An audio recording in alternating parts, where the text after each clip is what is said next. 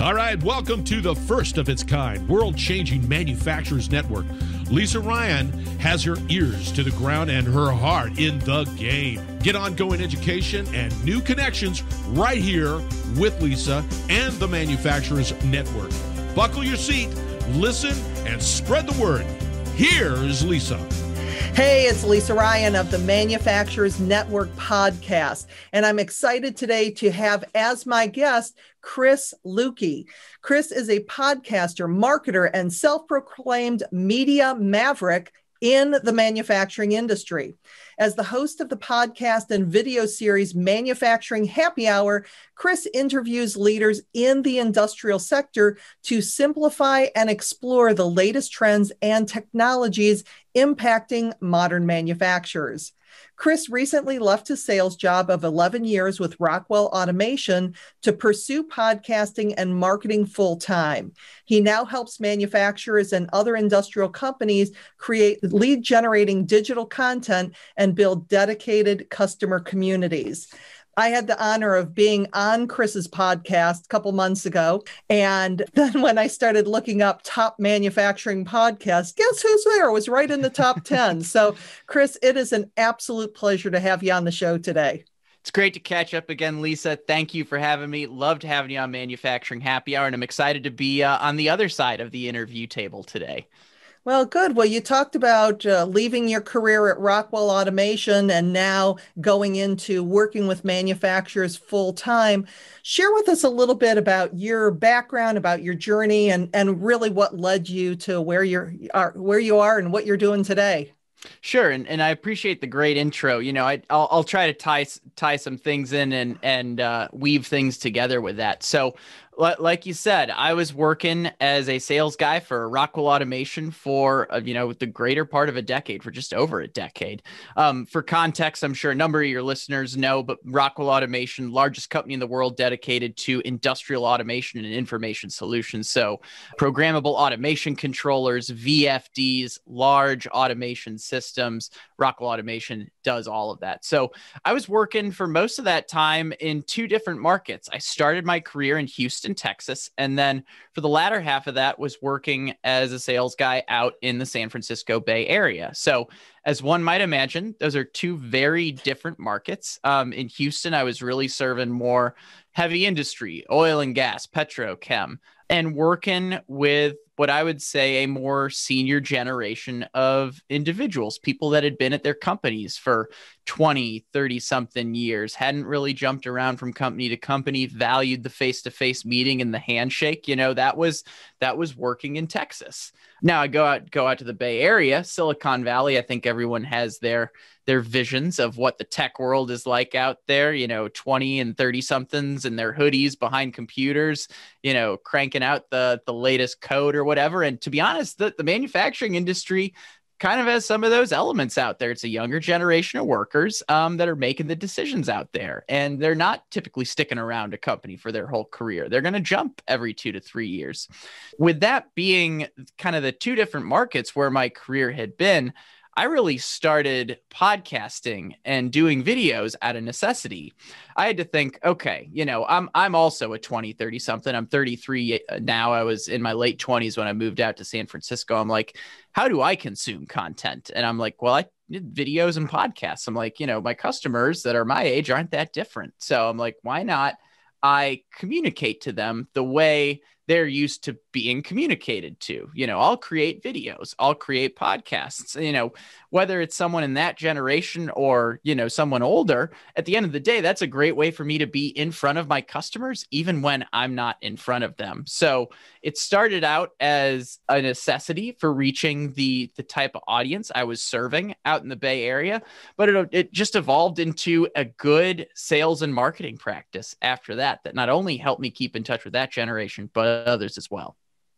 And when you look at the technology, which one of the gifts, quote unquote, of COVID has been kind of pushing us into being a lot more comfortable with tech.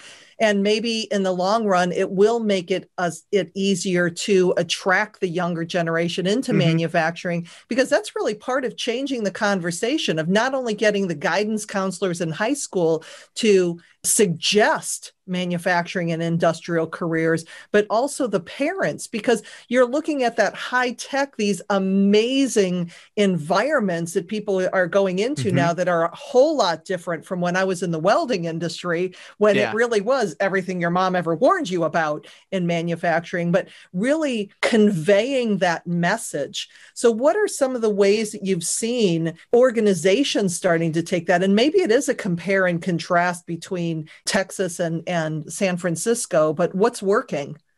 Yeah, so it's a great question, because a lot of when it comes to attracting and retaining talent, it's very similar to what I do with trying to help customers attract and retain customers as well. You're still marketing to someone. One, you're trying to get them to buy from you. The other, you're trying to get them to work for you.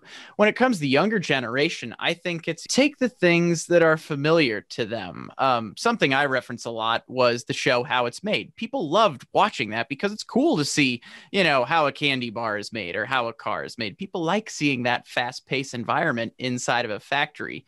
Now you can take that and couple it with all the new technologies that now impact manufacturing. You're right, that referencing the difference between Houston and San Francisco is a great spot to start, because when you think of heavy industry, those are, some of the more gritty industries out there when you're out working in the oil field, for example. But even those industries are starting to adopt smart digital technologies that allow them to get more information and do their jobs more effectively.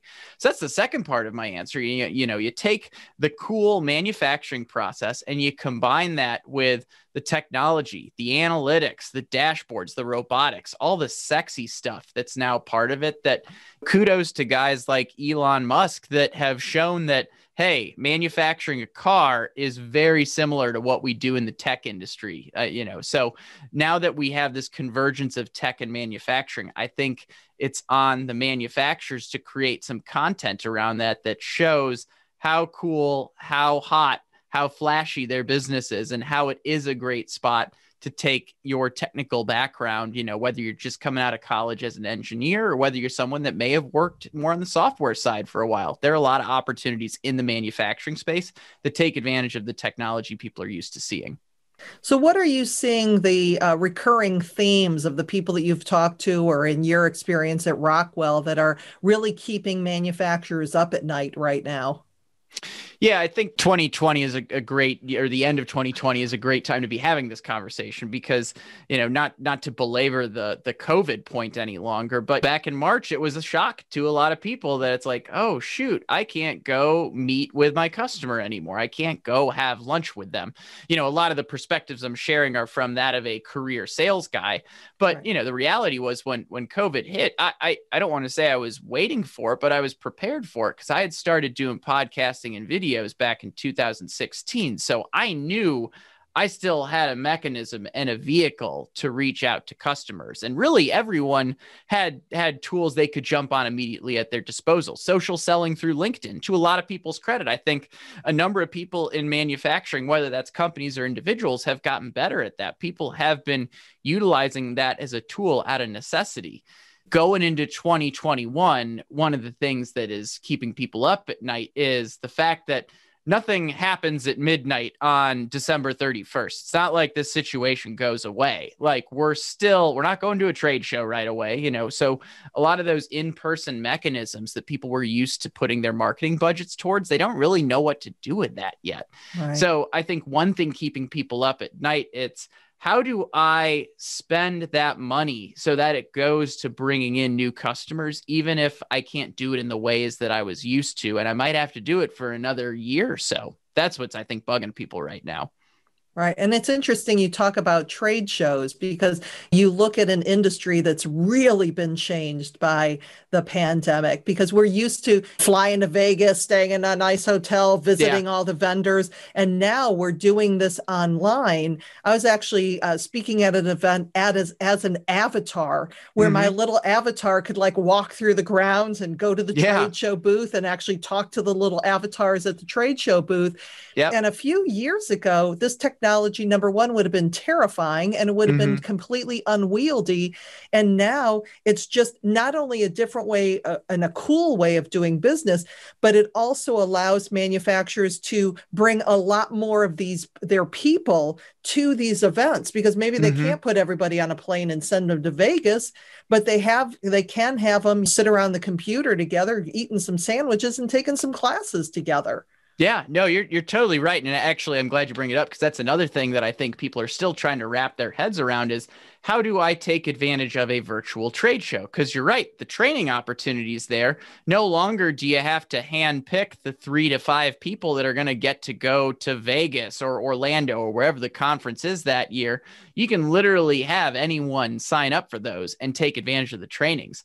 On the flip side, and this goes back to what I do with manufacturers and helping them with their marketing and sales, there are tremendous opportunities to access the exact type of customer you're looking for at those events. You know, in the past, if you're at a trade show on the show floor, you're hoping the right person walks by your booth. Now, in some of these trade show platforms, I did this a couple times this year, you can jump in, you can search for VP marketing, you can search for technology director, you can search for automation, and anyone with that, that title or that word in their title will pop up. Like, it's almost cheating at that point, because you're like, my ideal customer is at this show and I can find the ideal persona as well. So I think, another big thing, it's like, hey, how do we take advantage of trade shows the right way? Because, I'm looking forward to being back in front of people and, going to the actual in-person happy hours again. But there's a lot of power to these virtual platforms from a training standpoint, as well as a sales and marketing standpoint, that I think people are still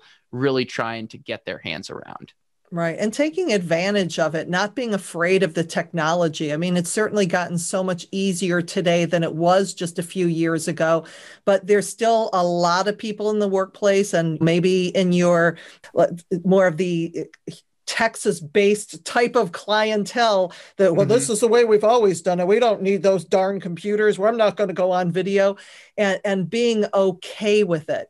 I think that the whole video thing has made us all a lot more human, kids and pets and everything else in the background that walks in regularly. But if you want to upgrade how you're seen in the market, use technology to be seen in the market. Yeah. So if you're looking at ways, the whole point of this podcast is to create that network of manufacturers, and, hey, I can reach out to Chris for this, or I can reach out to this person for this.